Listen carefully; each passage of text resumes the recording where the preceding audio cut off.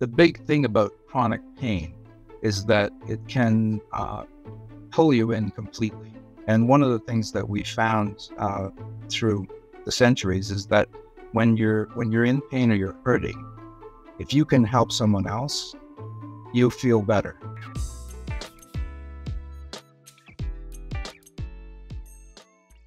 My name is Don Hunter. I'm a psychotherapist, registered social worker in private practice. I spent about 40 years working in the field of mental health at different hospitals and clinics, and started my private practice in 1987 and been doing that part-time ever since. I just retired from Psychiatry Hospital in November, so I increased my private practice to 3 days a week instead of 2.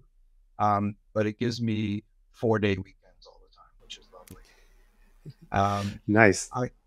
And so the whole issue that we're sort of focusing on today is the chronic pain, which started in November 1981, and basically it's never gone away. It sort of varies, and like with the weather, it varies, and with stress and anxiety and stuff like that, it can make it worse. So it's trying to manage it all these years, and it's been a bit of a trip, which is the book. Right. And so, yeah, the book that we are talking about is Chronic Pain, My Journey. There's so many different ways or so much in here that I kind of wanted to pick your brain about, so to speak. So maybe I guess I'll just start. And so I have a note here. In the beginning of the book, you write in the introduction, this sort of comment here, I'll just read it and then you can comment on it. So my determination to work, provide for my family, and become the best therapist I could be has been my greatest ally in this battle. I battled the pain, frustration, worry, fear, sadness, helplessness, anger, and hopelessness every day. It begins with an awareness of pain, leading to worry and fear of how bad it will get. I use various techniques to eliminate or dull the pain, but they don't provide significant relief. I guess I'll read one more sentence. This triggers the frustration and anger, which makes the pain worse, leading to the helplessness and hopelessness. So I guess I thought it was a good example of how you comment on this throughout the book, but how your, I guess, motivation or desire to work and be of service and provide for your family was a huge antidote, so to speak, to the... Does it still keep you going, I guess, is another question. Yeah, I mean, I just had a conversation with a friend of mine because we were talking about how now that I'm semi-retired, I have extra time on my hands. So I volunteer with Dying with Dignity Canada. So I do, right now I'm doing a death dialogue group, which is interesting. That's 4 sessions. And using my time has been a big issue, because if I don't have something, what he said to me was that he said, you need to be accountable. Your motivation is being accountable for something. I thought that was very insightful, and that really hit home with me, that I need to be accountable to somebody, so I'll get up and do it. Because if I'm not, the tendency is for me just to give in, forget it. It's too hard, kind of thing. Right. Can you, I guess, talk a little bit about kind of your past or your history, like how you got into the field? There's lots of great stories in the book about, fighting with friends or doing perhaps risky behavior as a teen, things like that, or being sucked into that with your peers. Yeah. And maybe a bit about your family. So one note I have here, which I think is always interesting, that comes up. Let me remove my sticky note here. You say, however, in spite of my mom's empathic abilities, communication in my family regarding emotionally sensitive topics was not one of our strengths. Dad had a rather short fuse. And you sort of go on to explain those situations. I often think you hear it so much, but everyone says in my family, they don't talk about these things, or in my culture, we don't talk about these things, or whatever it is. Yeah. And I just curious if you could comment on sort of how that seems to be just the nature of humans, or maybe we're changing a little bit now, but it does seem to be quite common. And then maybe you can tell us a little bit about your childhood and adolescence and how you got into this type of work. Sure. first of all, I was always on the periphery of groups. So I had one group of friends, and that's where I talked about feelings and emotions, and we were quite connected.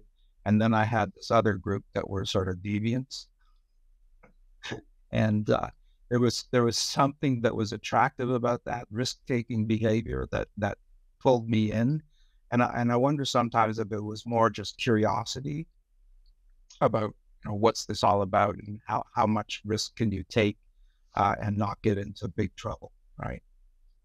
So that I was sort of on the periphery of those two groups, more involved with the emotional. We'll call them. I think I call them the hippies in the in the book, but we were all sort of in that era, and we used to. We would take. I lived in Scarborough, grew up in Scarborough, and we used to take the bus uh, downtown to Yorkville to go to the clubs, and we would be in bare feet. So, walking the streets, Yorkville, Toronto, Yonge Street, in bare feet. It was such a clean city back then. You didn't ever worry about stepping on glass or something. It was great, but kind of weird looking back on it to think that people did that. Yeah. Anyway, we sort of it was that sort of which group do I stay with kind of thing when I was younger. And I think one of the things that attracted me to the group that is more hippie, sort of open, accepting everything, was that they were the ones that were using drugs, not alcohol. So I didn't like the alcohol in the other group, because they always got drunk and people throwing up. It drove me crazy. So I sort of started hanging out more with the other group, and eventually left that other one, thankfully. Um, and I think there's a couple of those people that are in prison now. So it was a good big call. Anyway, I had through school was interesting because I always scraped through in elementary school. And every year the teachers would tell my parents that I wasn't applying myself, and that if I didn't do that, I'd never get anywhere in life, and all that kind of thing. That didn't sway me at all. I just kept messing around. I was a bit of a clown in class, and that was my goal, was to make people laugh and disrupt the teacher. Because I had some good teachers, but I had more teachers who were difficult and authoritarian, which drove me crazy. So I ended up getting in trouble more than anything else. But when I was graduating grade 8, the principal said to my parents, he can't go into an arts and science program. He's not smart enough. So he needs to go to a tech school. So they streamed me into Cedarbrae Collegiate, and I was in all the shops, and I had math and science. I had math, science, and chemistry, I think, and the rest were all shops. And my first report card, I was getting like 80s in the science and math and chemistry, and barely scraping by in the shops. There was a time where I almost electrocuted my teacher. He said, we were wiring a building outside the school. So in woodwork, we created this building, we built the building, and then in electricity, we sort of wired it. So we had wired it, and he said, okay, so turn on the power when I tell you, Hunter. So I was standing by the switch, and I was sure I heard him say, turn it on. And I turned it on, and he screamed and pulled his hand away from the socket and sort of said, what the hell are you doing? Try to kill me? So, and he said, as long as I agreed to not go into advanced electricity, he would pass me in the course. So, okay, that's fine with me. Anyway, long and short was through high school. It was I didn't gel with any of the people in the shop program there, and they were basically misogynistic and sexist and into fighting and stuff like that, and that's not what I was into. So and the teachers were just as bad. And by the time I got to grade 11, I was like so fed up. I didn't know what to do because I was getting high marks in all my academics, but blowing all the shops. So I came back for grade 12. And in that first month of grade 12, I had an English teacher that was a real asshole. And he he said something about the book we had read, and I sort of put up my hand and gave my opinion, which was the opposite of his. And he said something like, Hunter, how did you get to this grade and be so stupid? You get here and be such an asshole. And I You was, wrote that in the book, right? yeah, I was so Yeah. angry. I just dumped my books on the floor and I left, and I never went back to clean up my locker, never went back at all. So I never finished high school. I never got my grade 12. So, Right. so then it was, go to work. So I worked for a few years in the shipping room at the place where my dad worked. And that sort of made it certain that that's not what I wanted to do for the rest of my life. And then it was trying to figure out, so what options do I have? At the time, my older brother was into Zen Buddhism and meditation. So he was, I was following him a little bit in that regard. And he was teaching me how to meditate, and I really sort of fell into it, and I just found it incredibly helpful and beneficial for me to go and sit in the field and contemplate life for hours. Can I ask you about that just sort of randomly, or I don't know the kind of history of how sort of mindfulness started coming into the West, but was that like Alan Watts kind of stuff, or was there Jack Kornfield? I don't know if Jack Kornfield was around back then. Later. Oh, that was later. Okay. Yeah, Alan Watts. He was around at that time? Yeah. And Philip Kapleau was the sort of the guru of Zen Buddhism. Okay, cool. Yeah. Okay, so you started getting into that, spending more time outside. You write in the book too that you sort of started to develop, and maybe you did this actually younger than at this time, but you did develop a relationship with nature and sort of being outside and connecting. That was early. That way. Yeah, that was when I was 7, 8, 9. I started doing that. Yeah. Right. And so that continued. Yeah. Right. Yeah. Okay, so you're in your 20s, or you're after high school. You're getting into Zen Buddhism. Yeah. And then how did that Then I realized I really needed to get an education and do something that I enjoyed for a career. And at the time, my friends and I were involved in a youth group in the local church, and we sort of dropped in one night to it and thought, oh, this is interesting. All these kids are here, and then there's a whole bunch of kids out on the street, doing drugs, selling drugs, and getting into fights and gangs and stuff. There were a couple of gangs that started it there, and so we sort of thought, well, why don't we get involved in this and try and bring more kids into it? So we did that for probably a couple of years, and we were involved in.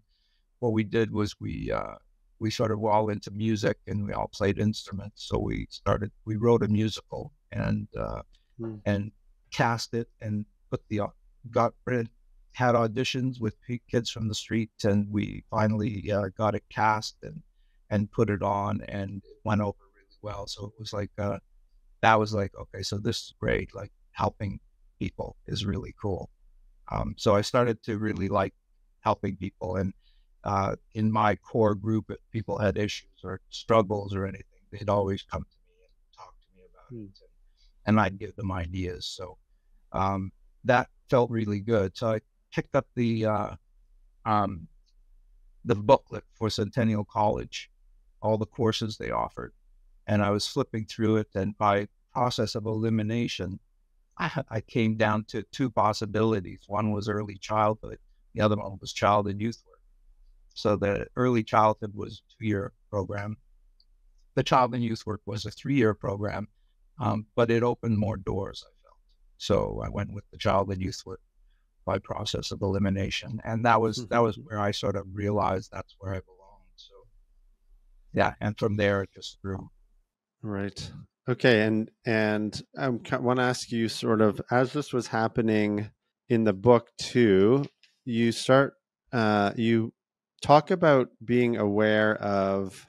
My note was moral reality, if there is such a thing. But so you say, one time when I was walking along the bank, so this was in the ravine near your house, I assume. Yeah. I was poking a walking stick I had picked up along the way into the creek bed.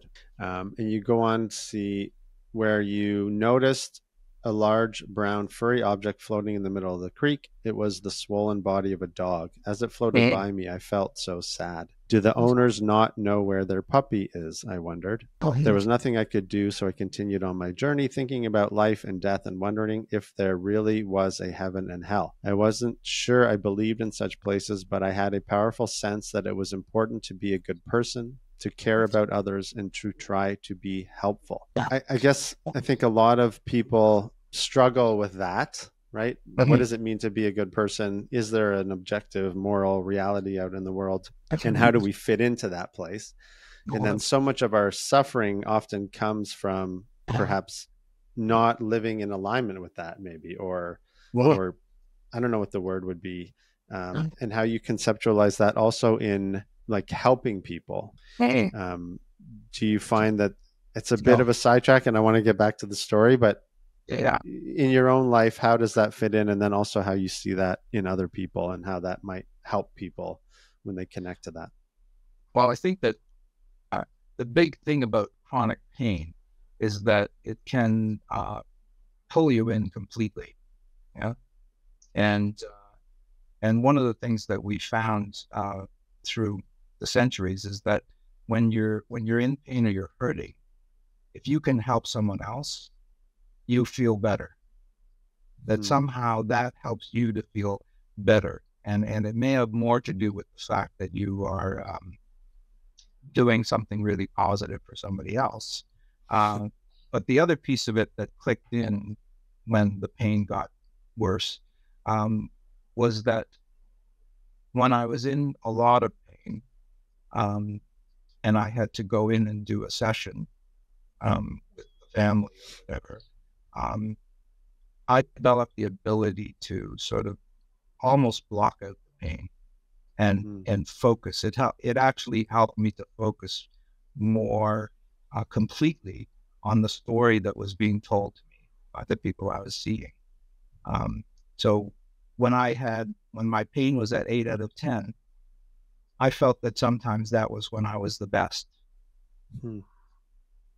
So, and not, yeah, so that just sort of grew, and I started to realize that that was an important factor for me. And that sort of comes back to my friend's comment about being accountable. Right. And how about, let's add this. You talk about this story too. I think this was more middle school-esque, where you threw a knife at the feet of your friend or something, or you got in a fight with a buddy, and then you kind of got in trouble for it. But so you recognized your part in it, and you were able to say, well, that guy's kind of a dick, and I'm not going to hang out with him anymore. And I think sometimes that's an insightful example, because often people, I guess, have difficulty distinguishing between, I did something bad or I behaved in a way that I'm not okay with, so to speak. And I can acknowledge that. And then I can also do things to reduce the likelihood of that behavior happening again, or I can put boundaries around myself for. Exactly. Yeah. And the first evidence of that for me was in grade, and I think I wrote this in the book too, was in grade 6. There was a guy who was constantly teasing me, and he was driving me crazy, and he wouldn't stop. And the more I got upset about it, the more he teased, right? Which is typically the scenario. So the long and short of it is I ended up deciding in my mind that I'm not taking it anymore. So I ran towards him, tackled him to the ground, and had my hands around his throat. And I was really angry. And as I had my hands around his throat, I was thinking, this isn't right. This is not good. This doesn't feel good, doesn't look good. I need to stop this. And I just sort of squeezed and said, leave me alone or I'll kill you.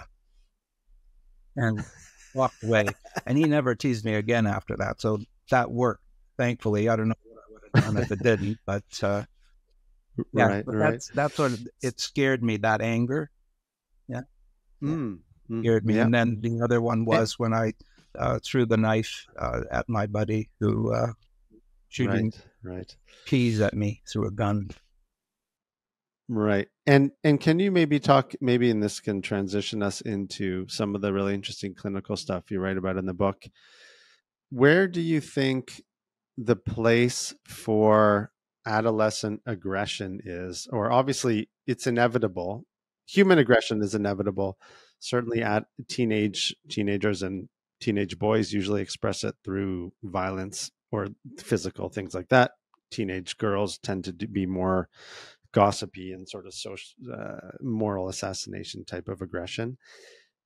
And then you sort of, another point to that is you mentioned how your anger and frustration to the social injustices at the time, so racism, misogyny, those kind of things, how you kind of used, or you directed that anger and frustration to being of service to the world.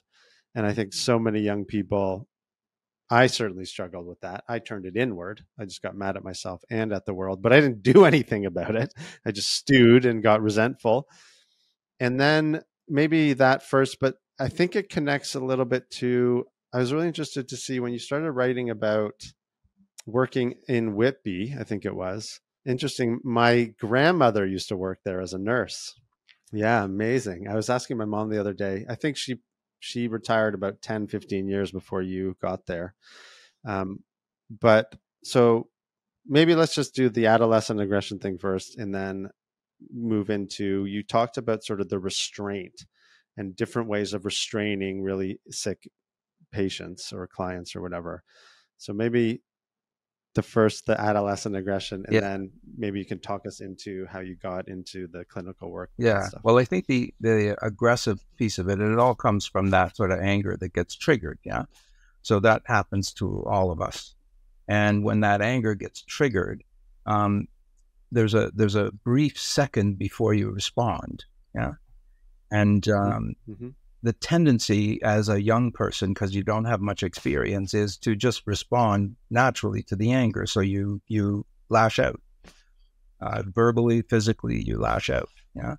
So at the time, and I would attribute this to my work in meditation, that this is a natural process, that things are going to happen that trigger these emotions in us, the anger in us.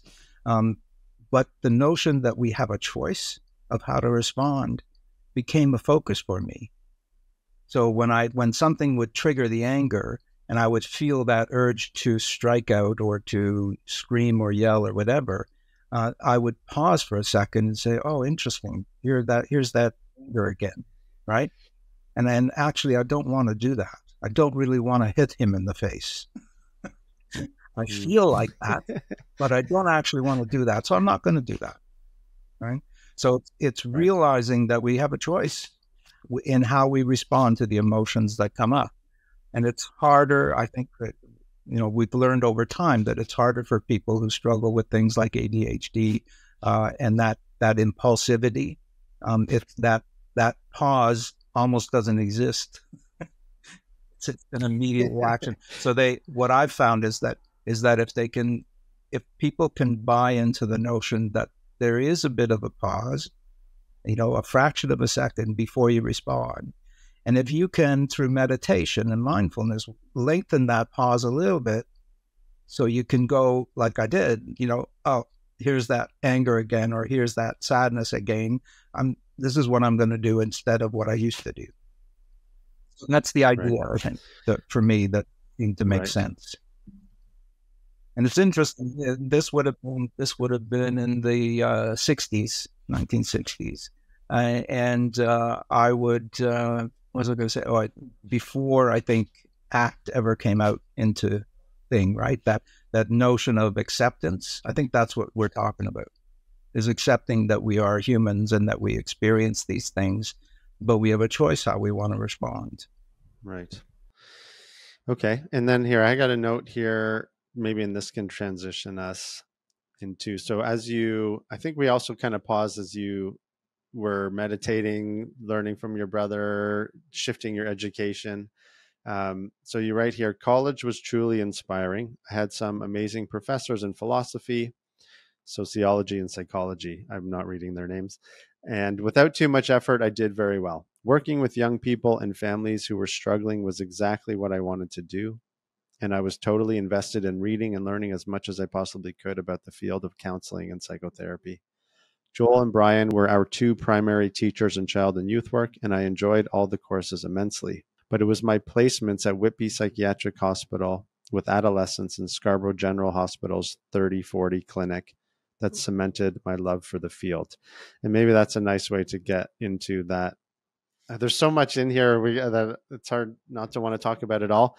But yeah, how you got into the Whitby thing, and maybe just talking about the stuff you mentioned around restraint and like the difference between, you also tell a story about one person sort of pinning a patient down and sticking a needle in their butt, which seemed a bit inappropriate to put it lightly, perhaps.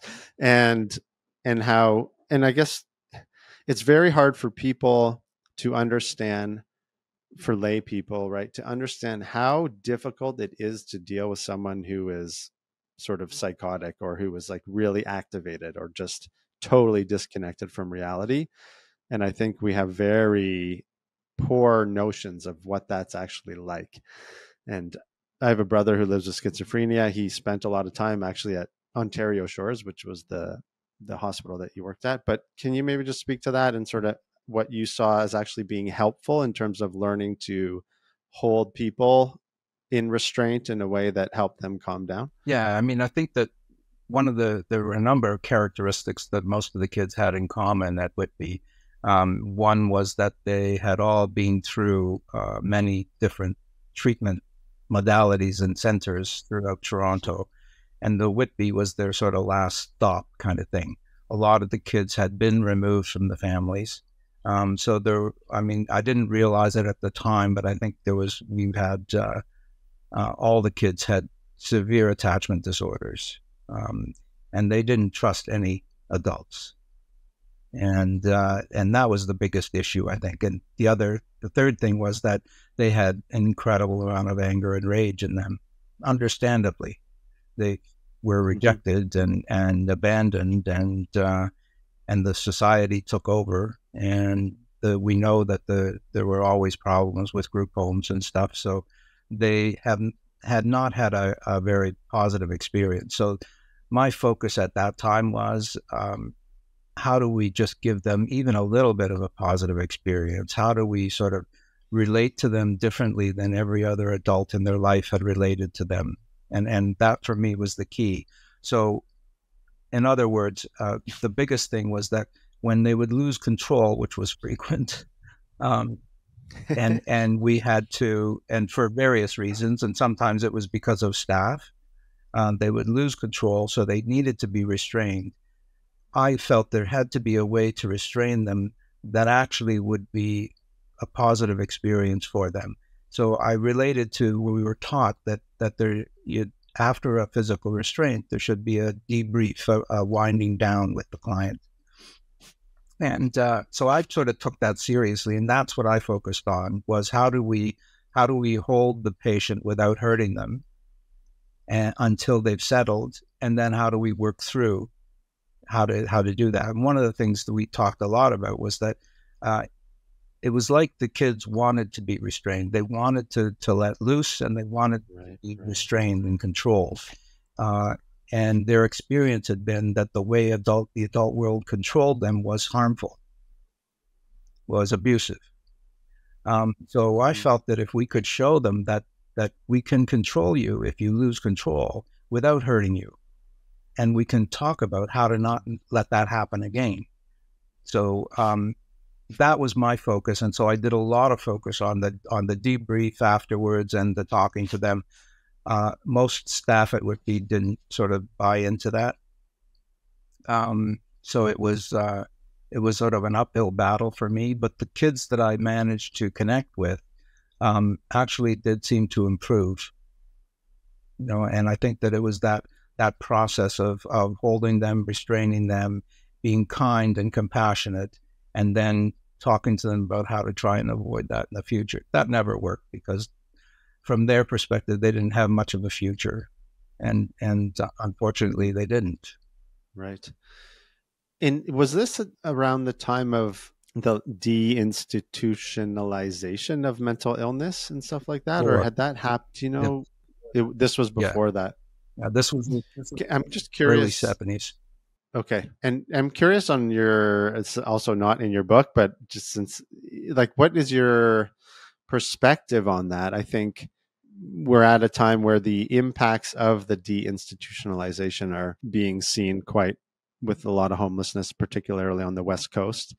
And do you think or how might we just address it better? Because the other thing they said was in the deinstitutionalization, the resources would go to creating social supports for these people, but that never actually Didn't happen. happened, I No, don't think. no. And I think that was the idea, and I think that um, that was a good idea because the institutions were horrible. So that's a good thing that happened. But I think, like most other things, as human beings, we sort of go from one extreme to another. So if Mm-hmm. the institutions are bad, get rid of them. So then what do you do with all the people that were in them and people that needed that? Yeah. So that's the problem. We sort of go to extremes instead of trying to be reasonable and think what's the best solution here, because we need to provide services for these people. So yes, deinstitutionalization, but there needed to be places for these people to go to get treatment. And Right. And those things never really no, happened. no. No, even to this day, really, Well, right? yeah, there's not a lot of, there's more sort of, Yeah. like for homeless and stuff, there's more stuff available, but it's still a huge problem. And there's not enough money put into it to actually create places that are going to be helpful. Right. One thing I also wanted to point out, which I thought was quite nice and that shows up throughout the book, is so I'm going to just read here quickly. I consistently made a point of connecting with the most experienced professionals in my field, but also in social work and particularly psychiatry. I wanted to become the most knowledgeable and effective therapist I could be. And you just talk about how much you learned from other people and how important that was in your whole development. And to me, the word that came up is humility. So you have this nice humility about yourself and the world and how these things work. And maybe that also connects to how you managed to deal with the chronic pain when it all came. I'm not sure. So maybe just talk about that a little bit. And then that's where in the book sort of you start talking about the chronic pain. Yeah. Well, the thing about the connecting with people, I was I was very forward and blunt with people, and I made deals. So I will take this kid on in individual therapy if you give me hour for hour supervision. And I don't know, maybe just because of my personality, whatever, everybody kept saying, yeah, sure, that's fine. Yeah. I had one psychiatrist, Leon Sloman, who I worked with a lot. And I asked him, I said, I really want to get good at doing assessments and case formulations. Can you help me with that? He said, yeah, absolutely. So every family that we assessed, I wrote up the case formulation and gave it to him, and he commented and sent it back. And over the course of the years that I was there, which is 9 years, I learned so much from him and got really good at assessing and formulating cases and even diagnosis, which I'm not allowed to do, but I got good at seeing it. Yeah. And having the hour for hour supervision was crucial in continuing to learn how to do therapy. Right. Okay. And so all of these things are happening. You're developing your professional skills. You continue to practice sort of mindfulness and your own psychological skills and that kind of thing. And then the chronic pain arrives, so to speak. Yeah. So can you sort of describe what that was like? And, we haven't talked about it really much yet, but it's the, basis of a lot of this. It's so hard to pick what to talk about. One of the things that I did was I made sure that when I was involved in a program, that I was interested in research too. So I wanted to write up the program, and I wanted to describe it, and I wanted to measure change. So I sort of published a couple of papers with some with Leon Sloman and some with some other psychiatrists and psychologists that I worked with, and I enjoyed doing that. And I presented at a couple of psychological conferences on at the time it was ADD and using cognitive therapy with ADD. We were sort of trained and followed Donald Meichenbaum's sort of self-instructional training model, which in my opinion is the best out there, was then and still is now. But I was scheduled to present at a conference in Philadelphia in November 1981, and I got an ear, nose, and throat infection on the Friday, and went to the doctor, and he said, "You can't fly anywhere, you can't go anywhere." So I had to call the psychologist that I worked with, Chris Webster, and said, "I can't go." And he said, "Okay, I'm going anyway, so I'll present it." So that was great. But the weekend was the worst, most painful in my face and head that I'd ever experienced, except for that below in the forehead that one time. And but the on the tractor, the tractor. So it was really bad, and my doctor put me on antibiotics for 7 days, and the infection cleared apparently, but I was left with this pressure and pain in my sinuses, the frontal sinuses across my forehead. And so I went back to him and said, "I still, the infection's gone. I still got this pain here." And he said, "Well, keep taking the decongestants for another week and see if that helps." And it didn't. So that started it. That's when that sort of pressure and pain has never gone away, except for when they injected me with nerve blocks. So that was the start of it. And I was 30. Yeah. Right. And so then in the book, you kind of describe, there's one example or a couple examples you give of sort of bad treatment, but you started to seek everything you possibly could, right? To help yourself. And the problem with that is that what I was looking for was to get rid of it completely. I wanted to find something that would get rid of it completely. And when I went to all these things, and I'd feel a little better from them, and I just said, "No, it's not enough, not enough." That was the big problem. Right. I just want to read this because it's so funny. You just described this thing about going to a shiatsu therapist who explained that my headaches were caused by tight muscle knots in my neck and back, which would require deep tissue work. The pain from this work was unbearable. "Is it supposed to hurt that much?" I asked. "Absolutely," he said. "And your experience of the pain confirms that it is a deep tissue problem." I never went back for another shiatsu session. Yeah. That's so funny. And so as you sort of described too, the big problem was that you were trying to get rid of the pain.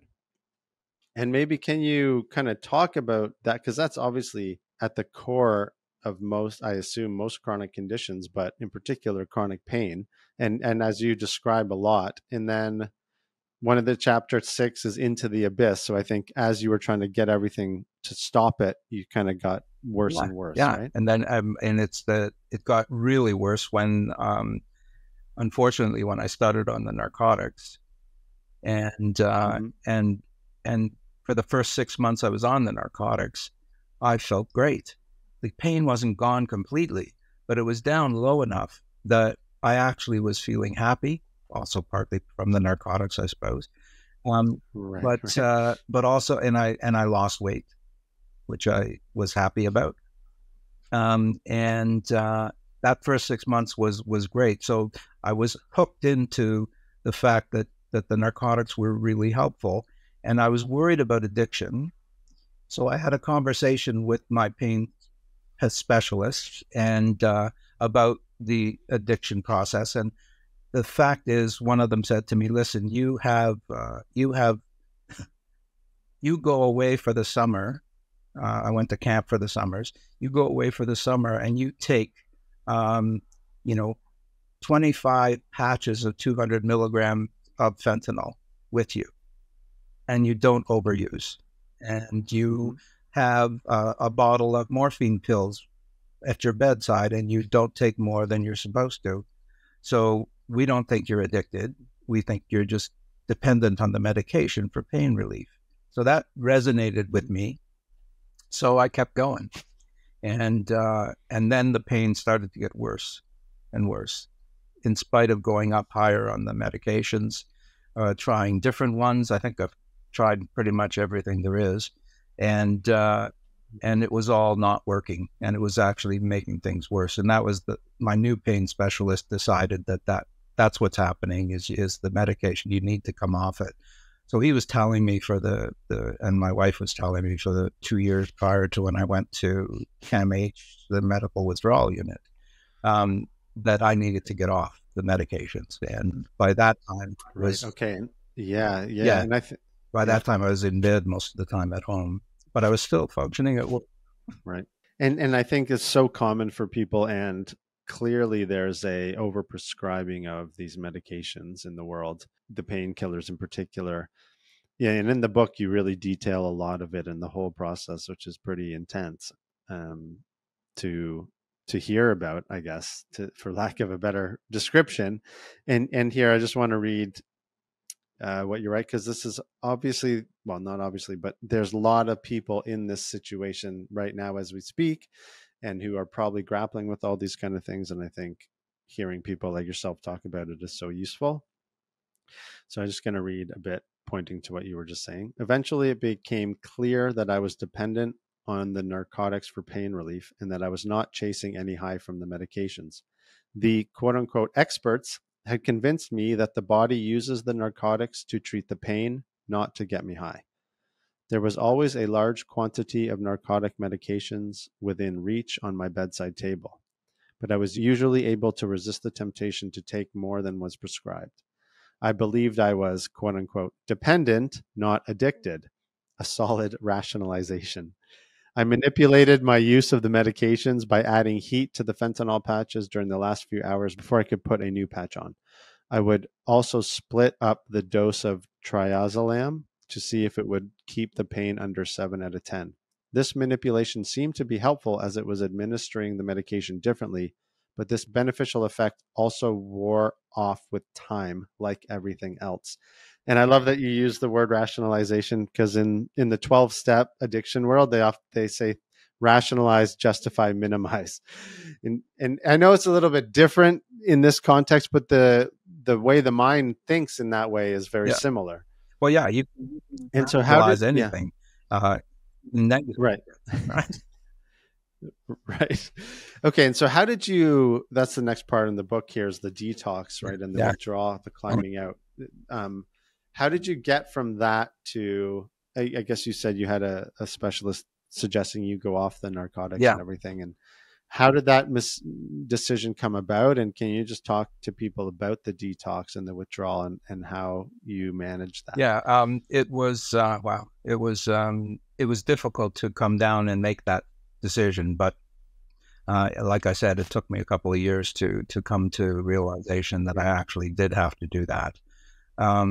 So once I made that decision, I had two close friends, Judy and Clyam, who were both in addictions, and said, look, go to this guy who's a specialist in addiction, talk to him, share him your story and see what he thinks. And he was great. And he was the one who said, you know, you are dependent on the narcotics. There's no question about it. The addiction issue isn't something that we need to talk about at this point, but you need to get off. And the only way to do that is to go to the medical withdrawal unit at CAMH. So he was the one who referred me.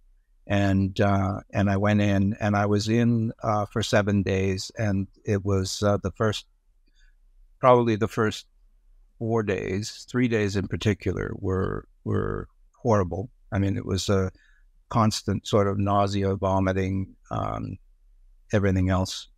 They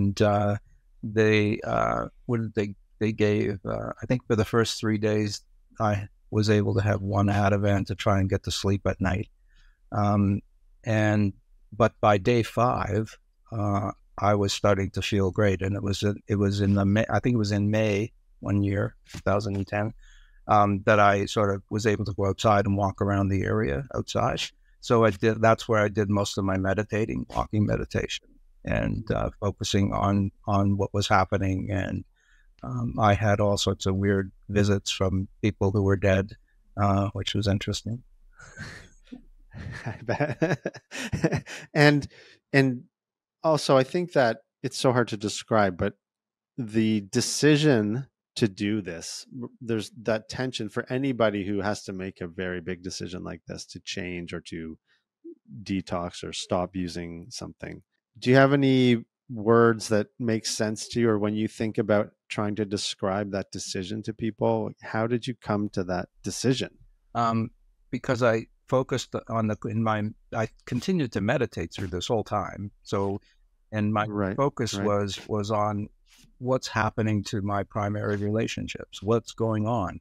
And I realized that it was having a huge negative impact on all of my primary relationships, my wife and my 2 boys. And I wasn't able to spend the quality of time that I wanted with them. And even when I did, I was still caught by the pain, So my wife and I would go out for dinner with friends, and after dinner, about a half hour after dinner, I was done, and I just go up to a bedroom and lie down, listen to my self-instructional or my self-hypnosis tapes and recordings, and try and stay focused on anything that was not the pain. So that was that. I realized that if this is not a good life, I was waking up every morning thinking, fuck, I don't really want to be here, And when I take my medication, I used to always sort of go, why don't I just take it all? I mean, this is crazy. And I sort of said to myself at the time that this is ruining my life and my relationships and my family, and the only way out of it is to get off this stuff. Right. So that was and I guess they often say, until we're in enough pain, we won't change, kind of idea. And so that's similar to what I guess you're describing. And it came from the external things, right? The things that matter to you in your life. Okay, I want to read another part here. So this is in the chapter, as you're finding your way out. I purposely held back on the deeper thoughts because I was afraid of giving them more power by actually saying them out loud. It is a dilemma because I encourage patients and clients to do the opposite and share their struggles with troublesome thoughts and emotions openly because it actually weakens them. However, the fear of the negative impact on others has always been too powerful for me to stand against. I would try to reason with myself. Look, you advise kids and parents to open up with each other, to share their pain, and to be honest. You have seen this help their relationships, so why can't you do the same? That's pretty deep. It's still a struggle. And I'll tell you why I think it's still a struggle, because it has to do with the chronic daily pain. The fact is that when I talk to clients and patients and parents about open communication and sharing difficult thoughts and emotions, it does help them, and it does weaken the difficult emotions, and it increases the power of their relationship in a positive way, because parents can do something different. Parents can do something to help their kids to be more open, to accept their negative thoughts and emotions, whatever they might be, and to validate that experience for them, right? And the kids get better, right? The problem is with chronic pain is that my sharing those deep, dark thoughts and emotions, there's nothing anybody can do about it. There's nothing anybody can do to relieve that. So it becomes, I see it as more of a burden with struggling with chronic pain. Unfortunately, it sort of leaves you to deal with it yourself. And I think to be frank, the only reason I'm still here is because of my meditation practice. That's the only reason. Because in the meditation practice, I can connect with that, with a positive sense of being, and I can ground myself, and I can focus on what's important in life, and that I'm doing my best, right? And that me Right. sharing Yeah. this with my wife, for example, would just put her in a position because she can't do anything about it. So I still struggle with that issue. How much, Yeah. Yeah. how much Thank do you. I? Yeah. Yeah. Yeah. I mean, that sounds very difficult. And I assume many people in similar situations must struggle with that tremendously. Can you distinguish? So, how do you distinguish between or sharing that you're kind of having a hard time or something like that with, and I don't know if I'm making sense here, but it seems though that, and you do kind of write it a little bit in the book, but when you do acknowledge to the people around you that you're having a difficult moment because of the pain, so to speak, is that different for you? Can you share a little bit about the struggle without kind of burdening them, or is it kind of more one way or the other for you? And does that question make sense? Yeah. I mean, it's. I think that I think people learn to see it. Um, Yeah. so people that I'm close with can tell when I'm having a Right. bad day, and Yeah. they just give me space, so I can go and do whatever I need to do to sort of take care of it as best I can. So whether that's going, Right. it's usually going to a bedroom and turning the lights out and putting my self hypnosis recording on. So I have recordings for sleep, for pain, for all sorts of stuff, and that sort of helps me to drop into that meditative state. And so I Right. do it. I spend a fair bit of time in trance. And can you describe, I guess, your process of dealing with it? So you did the detox thing, and then you kind of had to find some way to fucking deal with all this. So can you sort of tell us a bit like how that all evolved? Well, I think that complicating factors is that in 2014 I had low back issues, so I was diagnosed with spinal stenosis, and so that became daily pain added to my headaches. So it was like, hey, what the fuck is going on now? And I had Yeah. to figure out how to sort of manage that. So I went to physio, did physio exercises every day. I started doing yoga every morning, at least for 15 or 20 minutes. And that was a little helpful. But once again, it didn't take the pain away completely. But I stayed away from any narcotics. So I was taking, extra strength Tylenol and Advil. One of the things they told me when I left the CAMH medical withdrawal unit was to combine Advil and Tylenol at the same time because they act on different centers in the brain. So you can get added relief when you take them together. Right. So, and then my pain specialist said, no, stay away from Advil and Aleve because they said that in later life that can cause stroke. And there's always something that can cause, right? Anyway, but I ended up Right. taking, a dozen extra strength Tylenol a day. And people would say, well, if it's not doing the job, why take it? Well, because it drops the pain by a notch, and a notch is significant, right? A difference of a notch can help me to conduct a session, being fully present, rather than having to be pulled away by the pain. I want to read one other thing here and also point to, so I'll read it first and then I'll ask.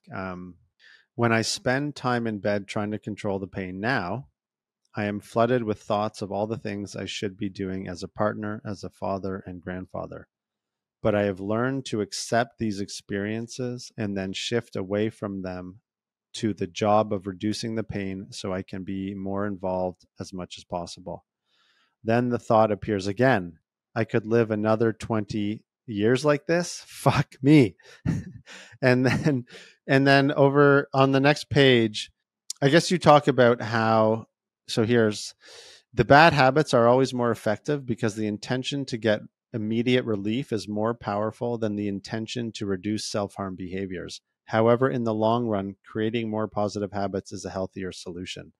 So I think not only for chronic pain, but certainly it must be so much more difficult, quite frankly. Can you talk about, and I assume, well, I know from listening to you and learning from you that so much of people's transformation or change or healing comes from acknowledging, how could I live another 20 years like this? Fuck me.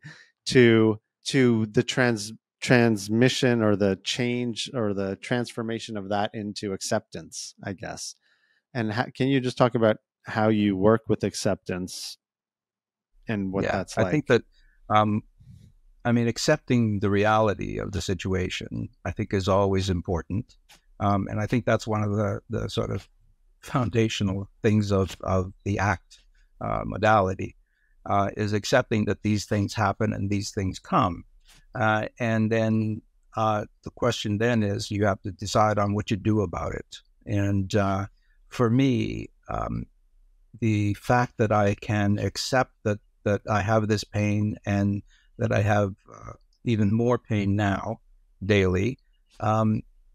One of the things I came to realize that was that if I make sure that at some point every day I find some joy, even if it's only a few minutes, that I can look back on and say that I like that. That was really good. That was important. I don't want to lose that. And I'd like to try and build that more. So that becomes my focus, that I accept that the pain is there. I do what I can to alleviate it, but try and shift and focus on the joy in life and the value in life. When I go for a walk, I often have the thought, this could be the last time I ever get to do this. Right? We don't know when our time is going to come. We also don't know where we're going, but if anywhere, that's another topic. But saying, this could be the last time, which means I want to make sure I get the most out of this. I want to see everything I see. I want to smell everything, all the senses, and that keeps me very focused on being mindful of the moment. And when I do that, because we are only able to focus on one thing at a time, right? I mean, we're good at multitasking, but we actually can only focus on one thing at a time. Yeah. So if I'm focused on the five senses of what I'm experiencing, then the pain right away shifts to the background a little bit. Yeah. And I sort of recognize that, and I wanna try and build on that. I'd love to be able to shift it away completely, but I can't do that. Right. And I still try sometimes, but yeah. Okay. I want to read another piece from in similar context. So you say, I am increasingly encouraged about the power of our minds to change sensations throughout our bodies: temperature, tension, pain, heart rate, blood pressure, and emotions. After establishing a foundation of daily practice of diaphragmatic breathing, control has never meant stopping emotions, negative or positive. Perhaps we should shift away from the term negative and positive and instead talk about difficult and enjoyable. Emotions often rise and recede like the ocean tide, and all emotions need to be accepted and experienced fully. It is important to work through the difficult emotions and fully embrace the enjoyable ones without trying to hold on to them. As we all know, they too pass. Chronic pain also rises and recedes even though the pain may never go away completely. To establish control over painful emotions, I must recognize when they are rising, understand and accept them without judgment, spend time with them so they settle, then shift my focus to other more pleasant endeavors. And I guess that's what you just kind of described there. Can you talk a bit about, I see this when working with people, when things do start to change and they have good moments and life gets good for them, they have to relearn that not attaching to that is important too, and not getting carried away in the good and thinking that's how it's supposed to be either. And so you point that out here so nicely. And so maybe you can expand on that, or maybe you Well, already did. you I don't want to. know. I mean, it's a natural thing to want to hold on to happiness and joy, realizing that we can't hold on to it for good. It'll last as long as it'll last. You want to just enjoy it as fully as possible while it's there, and not try and hold on to it. Because I think what happens when we do that is we get into a pattern, like everything else. We get into a pattern of being upset that we don't have that anymore. Right? I had that. Oh, that was so good. I wanted to hold it, and I couldn't. Shit, I fuck, and and that's not helpful. And it leads it actually then I think develops into that the way people start to just try and avoid happiness because they can't hold on to it. Mm-hmm. What's the point? Yeah. That thought comes. What's the point? I'm going to lose it anyway, right? Yeah. It's Wow. And getting past that. Right. And how, I guess we didn't talk about too many of the details, but you really outline in the book all the different things that you tried to do and have done to manage the pain and etc. And you keep coming back to sort of meditation or mindfulness being the core component of that. And can you maybe just talk to us a bit about, you write rituals, and then towards the end of the book, you maybe talk about another book that might be forthcoming about building a foundation and a structure upon which your daily sanity and well-being rests. And I love that you use that word. My sponsor in AA would always say, you need to dig a deep, deep, deep foundation, because if you don't, then life's going to kick you in the face and you're going to fall over and kind of crumble. So maybe, just what is sort of the extent of the rituals and the habits, and how you manage this from day to day, and how important that sort of foundation upon which you can have a life. Well, I sort of have come to the realization, for me anyway, and I think it's probably like this for other people, that we experience chronic pain physically somewhere in our body. Yeah, we experience that pain every day. And what happens is that our mind determines what we do about that. Yeah. So that we experience the pain, and it's our mind that sort of figures out what to do or just reacts. Yeah. And our mind is a whole bunch of automatic habits that we've developed over time. Right. So one of the things that I've come to is that if I imagine my mind as I'm renovating a house, yeah, I want to start at the foundation and make sure that there is a good, solid foundation there. And that foundation for me is meditation and mindfulness. So that has to be, from my perspective, that has to be a daily practice. And it's not, you're not doing it to get enjoyment. You're doing it to create a solid structure of how to move through life. Yeah. So it's doing that, even if it's only for 5 or 10 minutes. When I wake up in the middle of the night with a bad headache, I don't want to get up at the usual time in the morning and do the exercises. I don't want to do that. It's so powerful that I don't want to do that. But I'm not doing it for enjoyment. I'm doing it because that's a skill I have to have. Right. So that foundation is the key piece. And then it goes from there. You sort of go to your sort of beliefs and values. Yeah. So what do I believe about this? And the beliefs and values have to do with emotions as well. So when that emotion comes that I can't do this anymore. This is just too frustrating and too hard, and it's upsetting me. I have to figure out what to do with that. And I know I have to accept that it comes, because it's going to keep coming. And, but I can do something different about it. Yeah. And that's where the foundation comes into play. That kicks in, that sort of meditation, the diaphragmatic breathing kicks in, and all of a sudden I'm transported to a different space. And then it goes up from there. You work on the floors of beliefs and attitudes, and what sort of motivates you. Yeah. I guess it takes a lot of discipline and courage, I guess, and the willingness to really stick to it. I can only imagine how I have a stress fracture in my lower back. I just got my X-rays back. Yeah, and so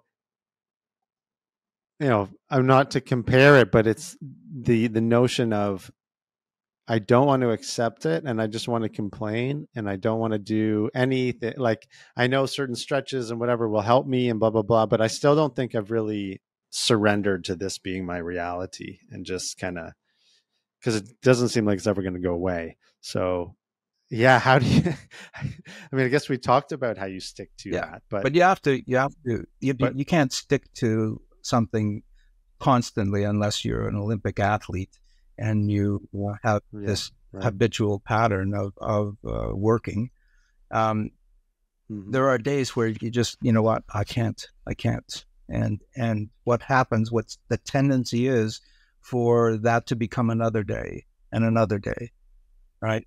So Right, you feel the right, same way every time you wake up. So if you skip it this day, then it's okay to skip it another day.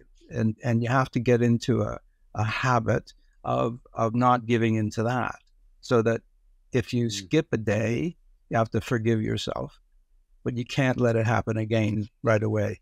You want to make sure, like I said, even if you just do it for a few minutes, you can look back on the day and say, at least I did it a few minutes. Yeah. right, And yeah, then getting yeah, back into the what's really helpful.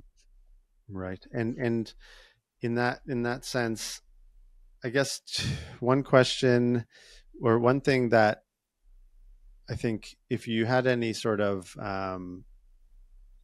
parting words for people with chronic pain, and just, we've already talked about a whole bunch of things, obviously, but any last kind of words to help them work through it?